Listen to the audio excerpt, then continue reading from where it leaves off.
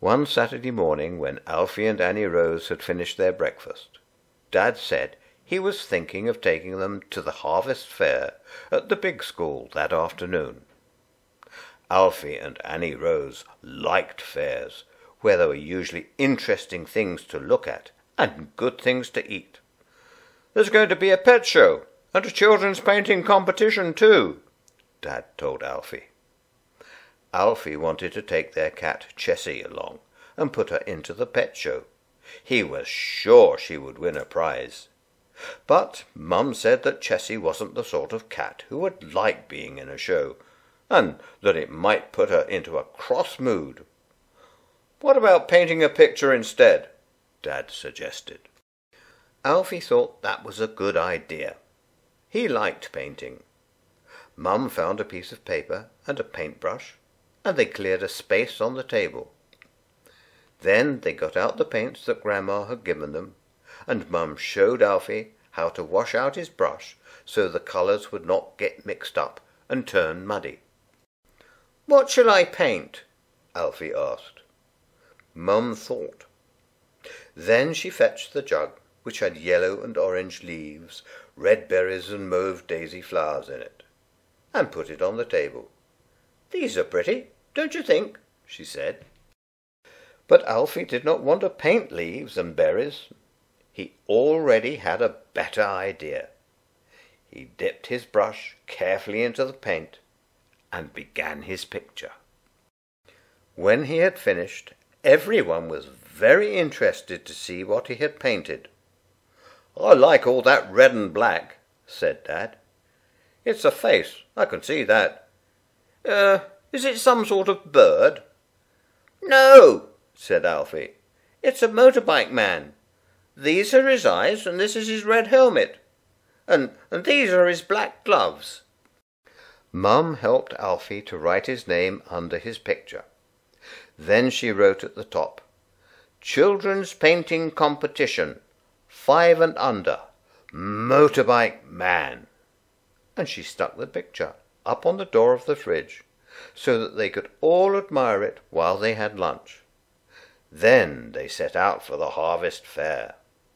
Alfie carried his painting, carefully rolled up.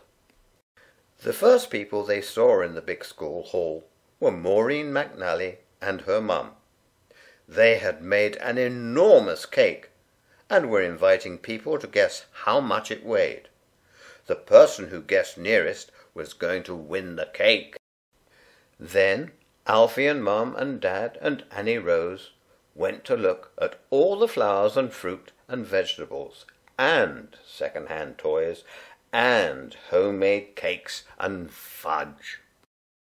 Then they went into the school playground to look at the pet show. Wow! There are lots of different pets. I can see lots of dogs. Is that a hamster? Birds? A rabbit? A tortoise? Can you see anything else? Min and her little sister Lily had brought their beautiful rabbits. They let Alfie and Annie Rose stroke them. The white rabbit, Bianca, had pink eyes. Domino's eyes were like shiny dark brown beads. Bernard had put his pet beetle into the show. It lived in a jam jar amongst a lot of leaves. "You can't see him because he's hiding," Bernard told Alfie. He may come out later if he feels like it." Bernard was going in for the children's painting competition too, so they all went off together. When they got there, Bernard unrolled his picture and held it up for Alfie and Annie Rose to see. "It's two slime monsters having a fight," he told them. Bernard was not a careful painter. There was a lot of slime and red blood dripping all over the picture, but Alfie and Annie Rose thought it was very good. A lot of other children were handing in their pictures, and a teacher was pinning them up on big screens. Alfie's motorbike man was pinned up with the other pictures. Everyone was gathering round to look. Some children had done cars, trucks, and spaceships. The Santos twins had both painted bugs and butterflies. Kevin Turley had done a picture of his mum. Louise Harper had painted a blue house with a lot of smoke coming out of the chimney, and Rahima Sharif had done a beautiful picture of orange and yellow leaves and berries, and a big red apple.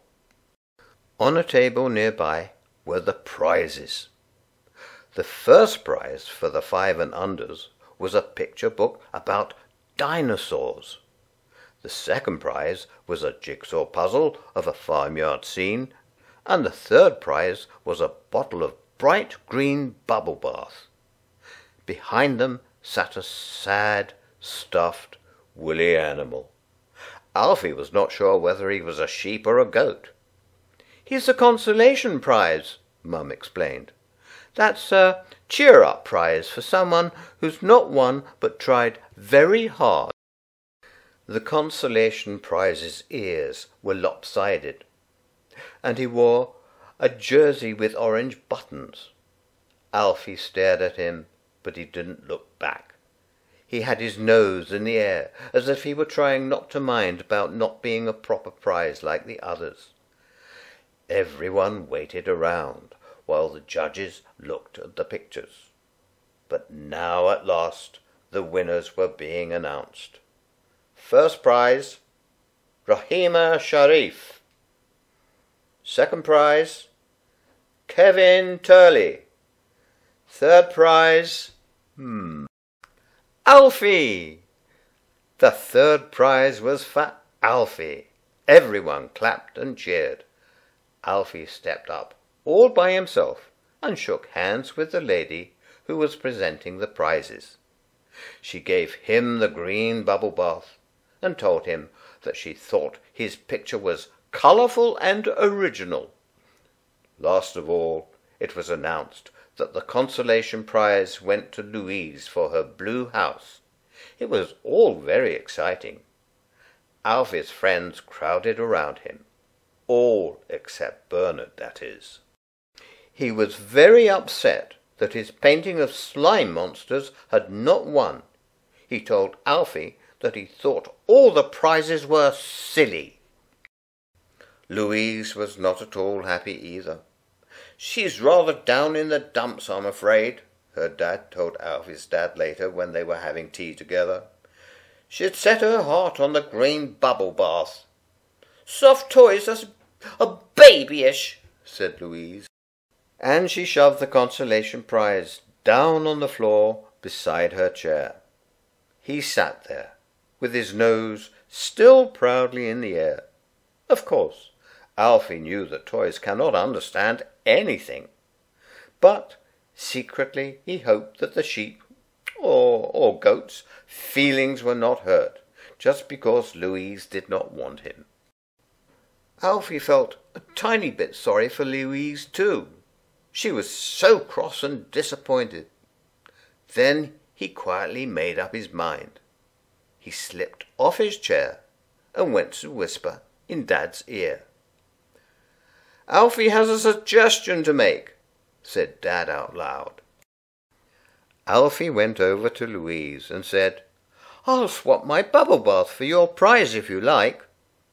Louise thought that was an excellent idea, so they swapped prizes right away. Now Louise was all smiles. She said she was going to ask Alfie to tea at her house next Saturday and let him have a go on her new trampoline. Then they waved goodbye, Louise clutching her bubble bath, and Alfie holding the consolation prize tightly in his arms. When the harvest fair was over, the children who had painted pictures were allowed to take them home.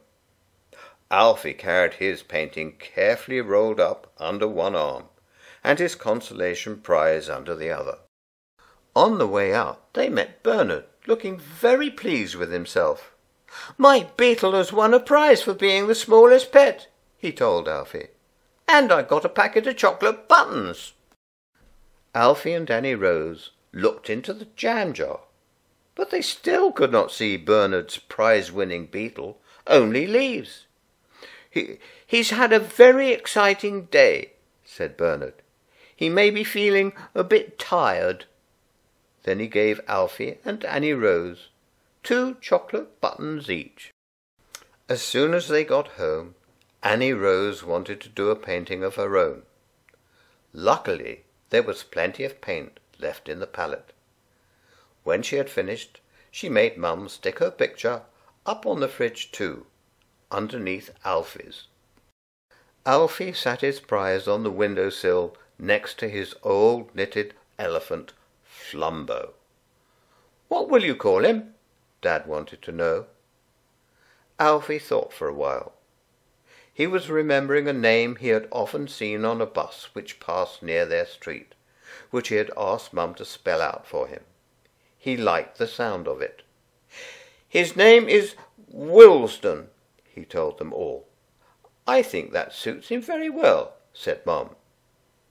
And that is how Wilsden stopped being a consolation prize and became part of the family.